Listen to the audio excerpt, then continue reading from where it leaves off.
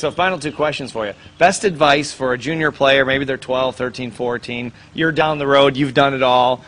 Best advice you could give a junior player? Yeah, I mean, I think looking back, if there were any kind of mistakes that I made growing up, I think you just need to get out there and expose yourself and play a lot of matches.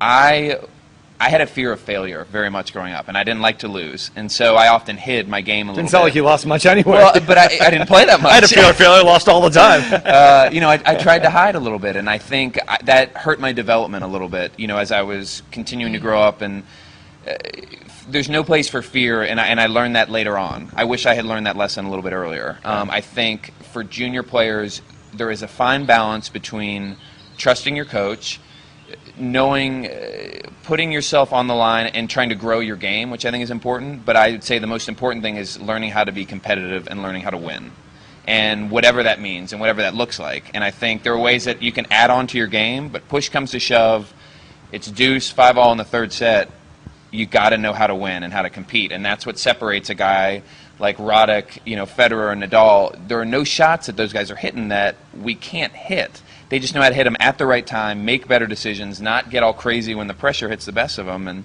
I think the more you can put yourself in that position as a kid, the better you will do later on. And I think you have to look to continue to improve. You have to trust your coach, but don't try to improve. Oftentimes you see players trying to add a new shot. I'm going to learn how to serve and volley this week. And they lose, and they come off the court and they say, well, I mean, I was trying something new. What do you expect? No. Yeah, right. Your job out there, first and foremost, is to win. Now, I'd love to see you add serve and volley to it, but the best players are the most stubborn. I will not lose. I don't care what it takes. Now, certainly that does not mean cheating, but that competitive edge is what separates the great from the good. And I would always say that if you can put yourself in positions to compete, to hone that skill, that will take you a lot further in life than learning how to add a new, you know, adding a new a shot to your game. But looking back, I wish I would have done that a little earlier. I was chicken. Yeah, and, me too. Yeah, I know the feeling. You know, yeah, I was thinking about that when you were saying it. I was chicken too. It was so sad when I lost. I didn't want to experience it. It's easier to pass it off and say, well, I was trying this, I was trying that. You know, you always want excuses. Yeah, and sure, I would say even to advice for coaches, as much as it is parents, as much as it is players, don't make excuses. There is no excuse. Right. I don't care if you're injured. I don't care. You know, you always hear guys make up a reason, and hence they give themselves a mental out why they can lose. And the second that even comes into your mind, you've already lost. So sure, there are reasons you lose. I mean, there's reasons that guys are losing on tour right now, but you don't go into a match thinking about it, and you certainly don't walk off the court and talk about it right away, because at that point it was already too late. And I think too many guys would walk off the court and say, guys cheated me. You didn't lose because of 4 cheating points. My arm hurts. You didn't lose. You know, your arm is just right here. There's plenty of ways that I could still win injured. Right. I didn't sleep well. I mean, I used all these. Yeah. You gotta learn. I had a whole list. You know, and I would certainly listen for them and hope that players were feeling that way. Sure. But I think the sooner that parents can understand that and help their kid see that, I think the sooner that coaches don't allow that. I think sometimes coaches' egos get wrapped up in the student's result. Sure. You know, we've got to build our players a little bit tougher. And I think oftentimes now there's too many built-in excuses. And I think, you know, my parents certainly did not let me get away with any of that. And I am very appreciative for that. And certainly I take that into my life now. You know, there's accountability and responsibility that I think is very important to learn early on. Great advice. Okay, so the big question, the last question, is advice for parents. Again, you've been through the whole gamut here, so very super successful junior, college player, pro player. New parents, they don't know this is a different world, as you know. It's kind of crazy sometimes out there.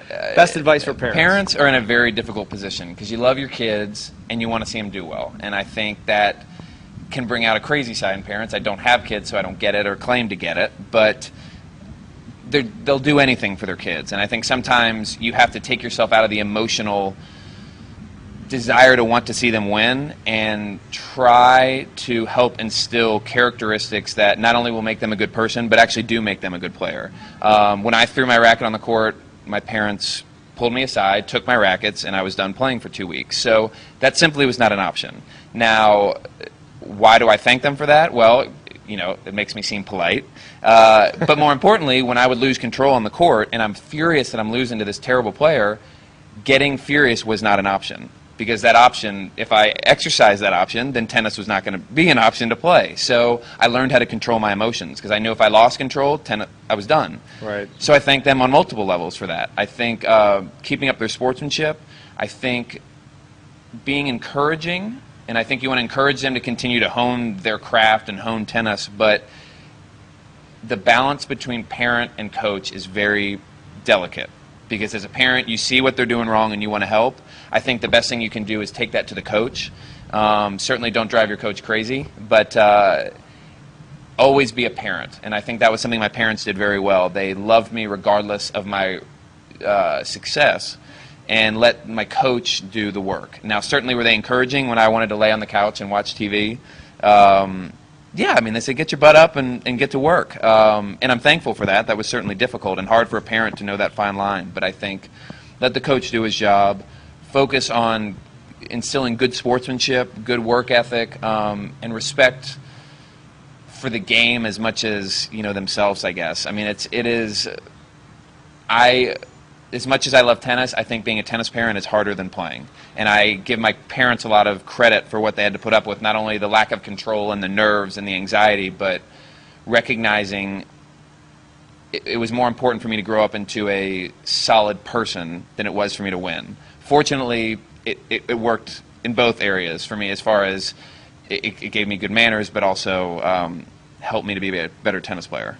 So it's a fine line, and I hope that if my kids decide to play tennis, you know, that I have a great coach.